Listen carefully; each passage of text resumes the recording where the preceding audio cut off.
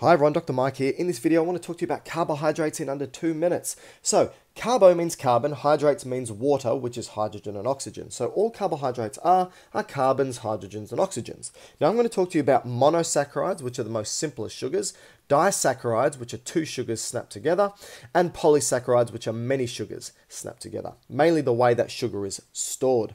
So let's first start with the monosaccharides. There are 3 types.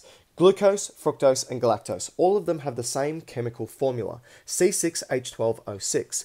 Now you might say, well, if they've got the same chemical formula, what's the difference? Why do they have different names? It's simply the arrangement of the C6H12O6. The other thing is that we use the glucose to form ATP, energy, through the glycolytic pathway. Fructose and galactose also feed into that glycolytic pathway. So when you ingest fructose and galactose, most of it's going to feed into that glycolytic pathway for energy. Now, if you were to take glucose and snap it together with a fructose, you form a disaccharide called sucrose. If you take glucose and snap it together with a galactose, you get lactose, the most common sugar in milk. And if you get 2 glucose molecules and snap them together, you get maltose.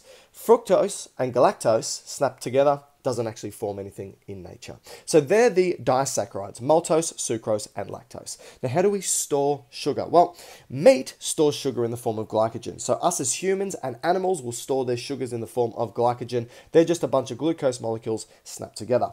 Plants will store glucose in the form of cellulose and starch. Now, cellulose, you can see that the bonds alternate, and the alternating bonds we can't break. So we can't actually utilize the sugar in cellulose. This is what's in grass, for example.